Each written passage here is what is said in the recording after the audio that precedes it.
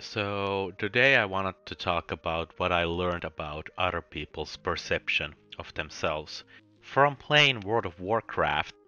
While World of Warcraft is a virtual world, the people who played the game hardcore took it as serious as the real world. The same which will happen with the Metaverse on a far larger scale.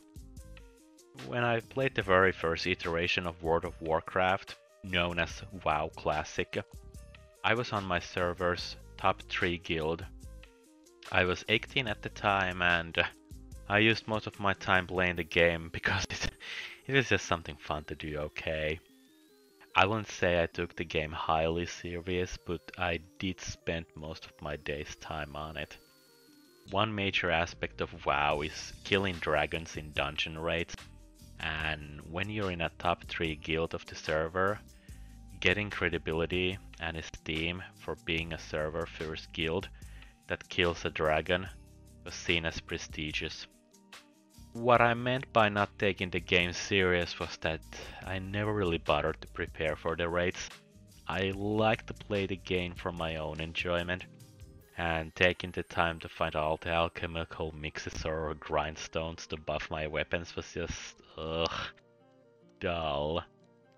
Still, I was in the guild because I liked dungeon raids and the loot, but alas, I still didn't enjoy the raids as much as my other guildmates did. Whenever we got a server first kill, it was exhilarating. You got 39 other people bursting out enjoyment alongside with you, and hey, you've progressed in the game. So you've done something right, right? So when you had a bad raid night and no one made any progress, of course it sucked, but again, it's just a video game. Or is it? Ah, but what happened in my guild whenever we didn't get a server first guild, but the other guys did? Anger, frustration, disappointment in themselves.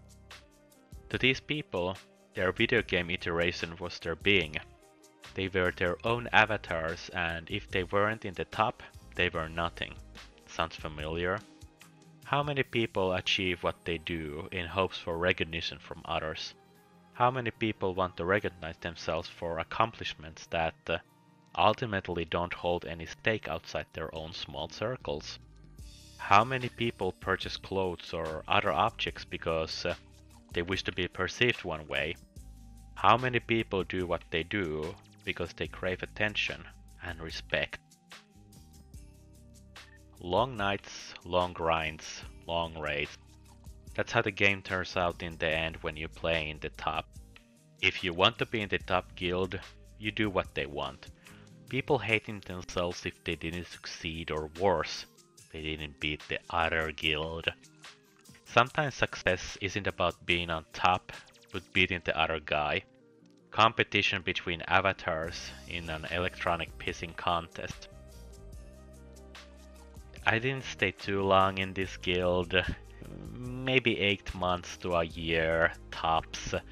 Ultimately, I couldn't stand the attitude people had about taking the competition. People resolving their whole lives around virtual avatars and accomplishments, which ultimately, now with the benefit of hindsight, meant absolutely nothing. The competition between the guilds was purely manufactured by these people themselves. So I won the game for myself by just exiting out of it. I've never played Minecraft. From the little I've read about Metaverse, I see it as being this weird mix of virtual reality, Minecraft, and World of Warcraft. It's going to become an exciting goldmine of joy, adventure, and ways to make money because hey, I didn't get to the part where World of Warcraft teaches you arbitrage and hustling, but that's for another day.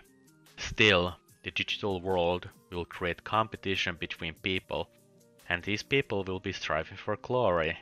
This glory, which in return means long nights, long rides, long raids, or whatever, just to create forms of virtual tokens.